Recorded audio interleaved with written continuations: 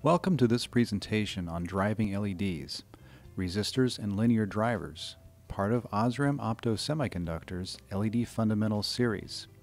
In this presentation, we will look at simple resistor-based current regulation for LED systems and the use of linear drivers to regulate current in an LED system.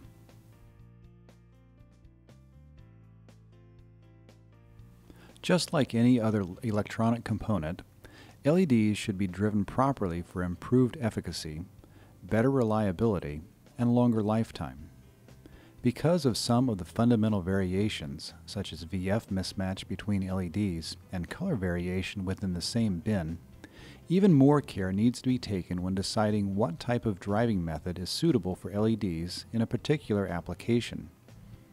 Some of the key parameters that play a major role in selecting the proper driving method are expected junction temperature of the LED, expected VF mismatch between LEDs and/or LED strings, color accuracy required, and whether or not dimming is required.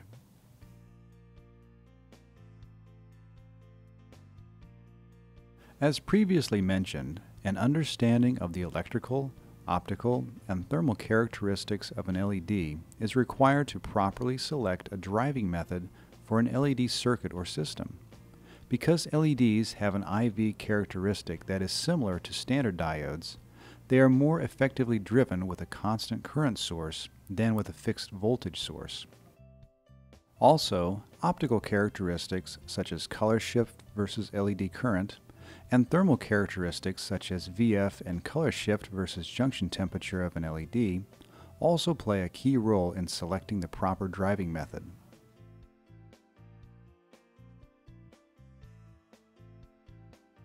There are at least 3 different ways of driving LEDs that can provide constant current to LED circuits and systems. They are resistor or discrete-based driving, linear regulator-based driving, and switching regulator-based driving. In this presentation, discrete-based driving and linear regulator-based driving are examined.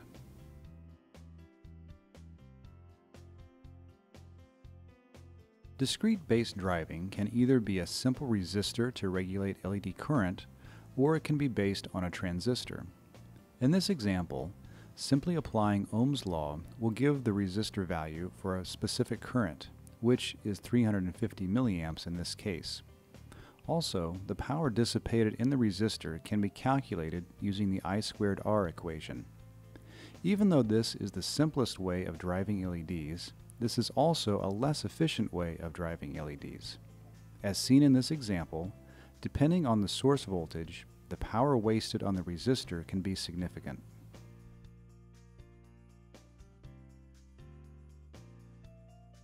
When a resistor is used to regulate LED current, the current can vary depending on the VF of the LED.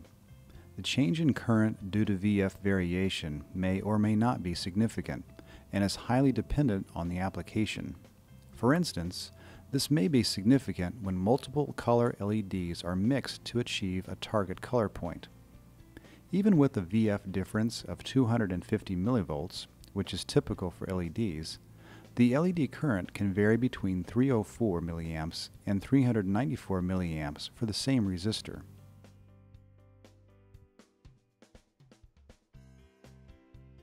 One of the key issues with resistor-based driving is the variation in source voltage. Changes in source voltage will directly impact LED current. Any source voltage will have some tolerances, and having a plus or minus 10% tolerance is very common. A 10% tolerance can change the LED current to be between 300 and 400 milliamps, where the actual calculated LED current should be 350 milliamps. Any change in LED current is not desired. A change in LED current will have an impact on flux output, which may increase or decrease total light output of a system.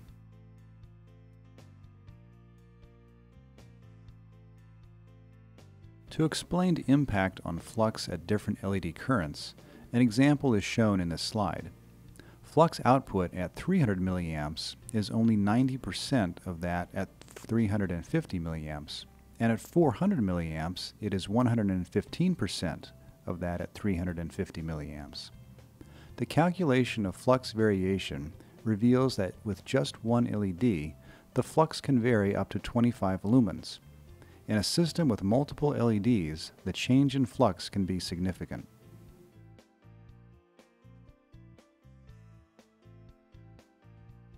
Also, there will be a slight color shift when LED current is changed. Depending on the application, this should be taken into account when selecting the correct driving method for an LED application.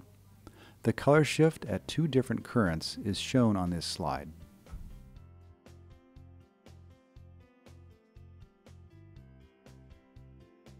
This slide shows a different approach to resistor-based driving using a transistor and an op-amp.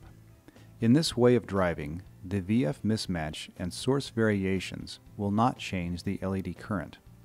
The LED current in this circuit will be Vref divided by resistor R. The addition of a transistor and an op-amp can be justified in an application where impacts of VF mismatch and source variation cannot be tolerated.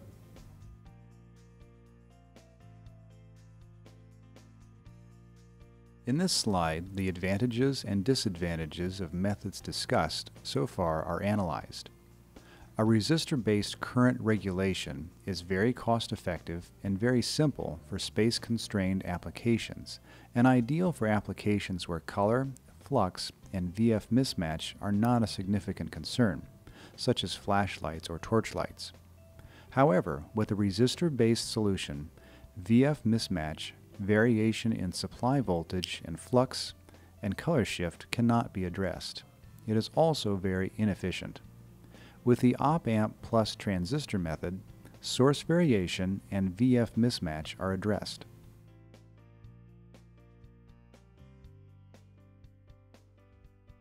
Aside from resistor-based regulation, LEDs can also be driven using linear regulators. Linear regulators can either be fixed voltage or constant current.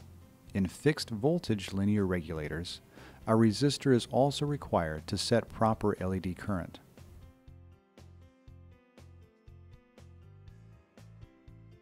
A constant current linear regulator is preferred over fixed voltage linear regulator because it can take a wide range of voltage and output with a set constant current, ideal for driving LEDs. Because the output is constant current, VF mismatch between LEDs is not a concern with constant current linear regulators.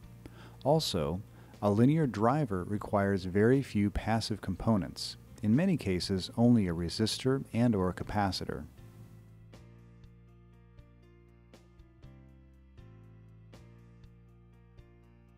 There are many different constant current linear regulators on the market. In many cases, the passive components that are required to complete the linear driver circuit are very minimal.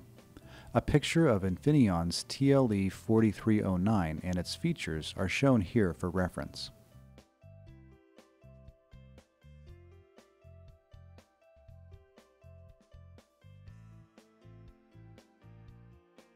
One of the issues with linear regulators is that the LED current is limited to tens of milliamps due to the maximum power rating on the regulator itself. If higher current LEDs are required, external circuitry should be in place.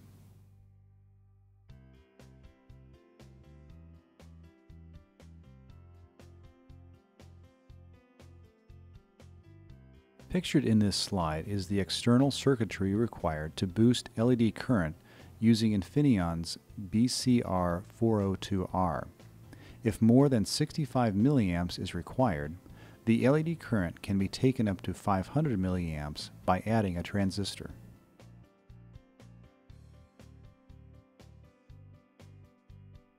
One of the key advantages of linear regulators is the stability of linear drivers over temperature.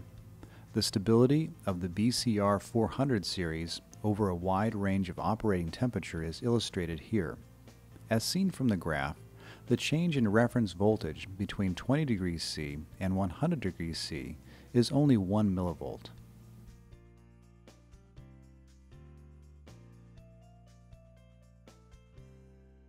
As with resistor-based driving, linear regulators are also very inefficient. The difference in input and output voltages are simply wasted as heat within the regulator itself. Therefore, wasted power is directly proportional to how wide the difference is. The difference between input and output voltages should be taken into consideration when designing with linear drivers to ensure the power rating on the driver is not exceeded.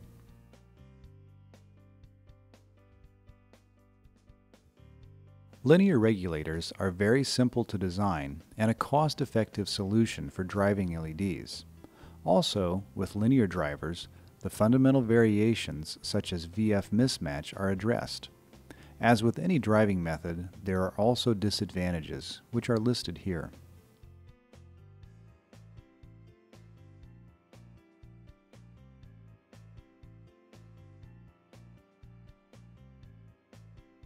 In conclusion, resistor-based and linear regulator-based driving are the simplest and most cost-efficient ways of driving LEDs, even though they come with some disadvantages. Linear drivers address some of the fundamental variations that LEDs have, but still isn't a very efficient way of driving LEDs. There are other available options when it comes to driving LEDs.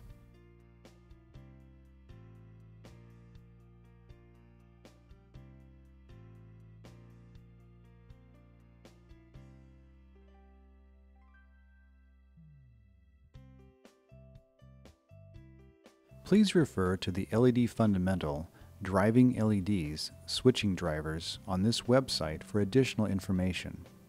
Thank you for viewing this presentation by OSRAM Opto Semiconductors.